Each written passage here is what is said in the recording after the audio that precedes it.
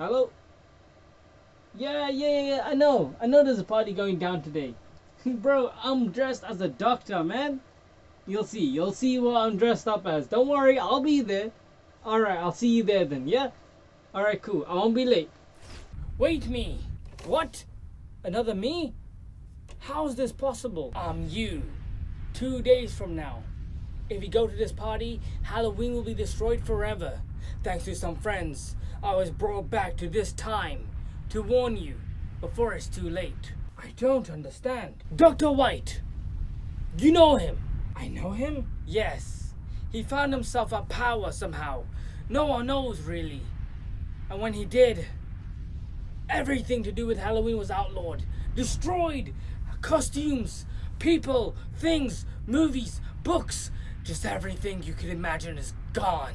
I know this is gonna sound ridiculous, but I, are our only hope for survival.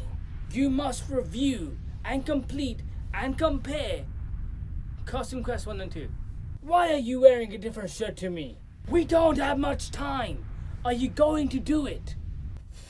I suppose I don't have a choice. Okay. Costume Quest 1 and 2 was developed by Double Fine Productions and published by THQ and Majesco Entertainment on October 19, 2010, and the second on October the 31st, 2014. Both games do things differently enough to make a valid opinion on which one you might like. The first game follows the two kids where they come into a new neighborhood and it just so happens to be Halloween.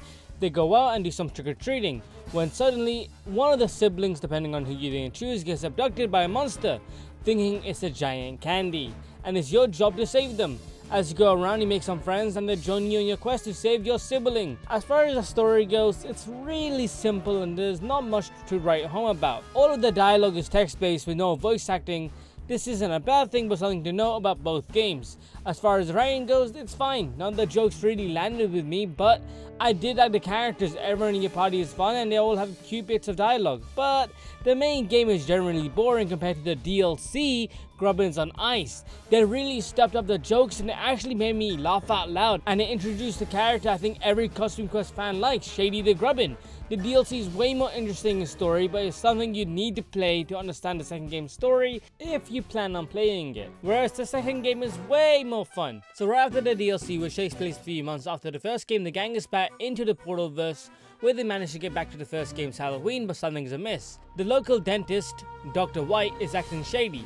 He somehow makes a deal with a time wizard to go back in time, where he steals a doll that holds the Grubbins in place, where he uses them to destroy Halloween. From the future, another portal opens up where one of the kids grown up tells the two kids to hop in to find a way to save Halloween. In this time period, Dr. White had created a dictatorship for himself, and it's your job to go through time to stop him, with new and old characters appearing and reappearing. The second game is honestly far better than the first with the story. It went places where it surprised me and it took the parts of the DLC that I enjoyed and created something better. The jokes this time around were funny, and again I laughed out loud. It was a whimsical experience that I wouldn't mind going through again. 1 point to the second game. The overworld for both games are different but very similar. The first game is more grounded with the areas you visit, going from a normal neighborhood to a mall to the outskirts. Whereas the second takes you through a swamp, the same neighborhood but expanded and completely dystopian. There's no right or wrong here, it comes down to opinion. For me, the second is more interesting with the different time periods, and that because the areas you visit are bigger. They give off a lot more world building with more characters and secrets to be found. That being said, the first game has mini games in them, whereas the second just ignores that. Either way, I prefer the second, so 1 point to the second game. But that's not all. When it comes to the overworld, we gotta talk about the types of costumes you can obtain. The first and second hold similar abilities that can be used during the overworld and in combat. I prefer the first game's costumes, but in truth, I like both. So that's how I draw. Anyways, as music goes, the first game barely has any. Half the time in the overworld, I'm out here exploring with nothing but ambience. And for a game that's supposed to be whimsical and spooky, there's barely any music in it. It put me to sleep multiple times. The second game improves on it, but not by much. Another problem with both games is when the game tells you need to go trick-or-treating and it instantly gets boring by the amount they want you to do. In order to progress through the story, you need to go through every house no matter what. And half the time, I don't know what house I need to go to. The first game has no map, so you have to keep track on where you go whereas the second improves on that by adding a map you can buy, but it's a static map with no indication on where you are. And half the houses that you go to have bad guys where you have to fight them. And while that wouldn't be a problem, this is where both games differ from me. As far as turn-based games go, both games fail at it, but the first game fails by missing critical features that can make a turn-based good. In the first game, you only have 2 moves, and that's attack or to use a costume special power. But one of the biggest features for both games is the card system. They play a big role in that the cards you obtain are passive and defensive. Both games use them differently with similar cards in each. So in the first game, the cards are used more like power-ups, where you can give each character on your team 1 card before any battle to set them up. In combat, the cards can be used however you like, as long as it's your turn. The cards are always in play and can make battles really easy, as the cards never expire and you can always use them whenever you like. So in the first game, you only really have 3 options in combat, and I made the game really easy by having 1 card stun, a costume power to stun, and my final turn to poison. So combat, while boring and repetitive, it went by really fast. That being said, it's still missing several features where it could have been more fun. Even enemies that were higher than me were never really a challenge. Whereas the second game improves everything, but not by much. Now you can defend after everyone's done, and it also adds new combat moves as you progress through the game, but that's it. The game is still missing several features that makes it good turn-based. The combat has now changed from active reload and spinning the sticks to a tapping precision. I prefer the first game system, as the second leaves the combat to be more flawed, as getting perfect attacks are really hard and the amount of damage you do this time around is not a lot compared to the enemies. And that's where I have multiple issues with. The amount of damage the enemies can do, why is it so goddamn high?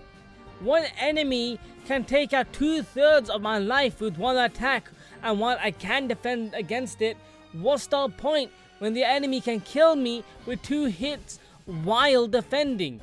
I can't make out if it's because I'm in the wrong class or if defending is just pure trash. And that's another thing this game added. Now enemies have strengths and weaknesses against the costumes you use, but the problem is, in most battles, you don't know who you're going to be fighting until you're in the battle itself. You have to rely on the RNG, and you can't take a turn to switch costumes. Instead, you stick with what you got and pray to God you don't die. I cannot stress this enough. The defense in this game is pure trash. It has never helped once, and the game goes out of its own way to turn that rule against you. It allows different enemy types to have unblockable moves that again take out 2/3 of your life, and you can't heal mid-battle unless that's your costume's power, so you're screwed in a lot of battles. And as for the card system, this time around is more prominent. Now they're a one-time use, so you have to be careful as to when you use it and on who. While this sounds fantastic on paper, this game is significantly worse than the first, because you can only have 3 cards in 1 match, not per character but the whole round, and it doesn't make sense. Why can't I use all the cards I obtained? At least that way stacking up and making use of them will be fun. Instead, half the time when I use them, I immediately go into another frustrating battle where I have no cards because I forgot to add them. Okay, what about the extra new moves the game teaches you? They're trash as well, because one of the new moves are to a counter, but because enemies attack so fast, using it is pointless because you don't know who they're gonna attack before they attack, and when they do attack, it's too slow to counter. Every enemy in this game feels like a boss, but the bosses of this game feel like what regular enemies should be, as they go down fairly easily. And there you have it, the combat for the first game and the second game. But the biggest sin for both games, and what ultimately made me not like them as much as I wanted to, is the amount of battles you get into in a short period of time. The first game falls in that it's not that bad because at least combat was easy, but the second is just boring, frustrating, and just repetitive, and I almost quit the whole game if it wasn't for the story. So one more point to the first game. We don't have much time. What did you think overall? So both games have their ups and downs, and I can't say outright which is better. The first wins by a marginal difference, but nothing substantial. Either way, both games do have their charm.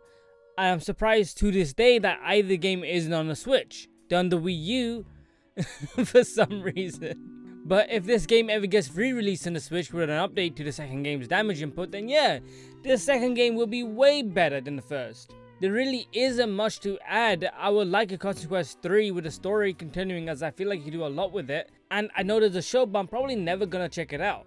This game was honestly just something for me to do a quick checkout, and I was pleasantly surprised by how much fun I had with them, but at the same time how boring they were. Overall, both games are like an average 5 out of 10, if anything. They're nothing substantial. You fool! I am you, but evil! What? You see, I needed to review Costume Quest 1 and 2, but I was late and I forgot. So I decided I would conduct a device that would let me return to this timeline to have you do it. You made me miss the party just so I could go to the party in the future but not the past? This way, past me, we'll never be late for another review ever again. But also, past me, future you, got to understand what the party was like. This doesn't make much sense. Are you the real one? Am I the real one? Who's the real one? What will I become? Who will I become? Oh my god, there's so many questions. How did I create time travel? Goodbye, loser! What?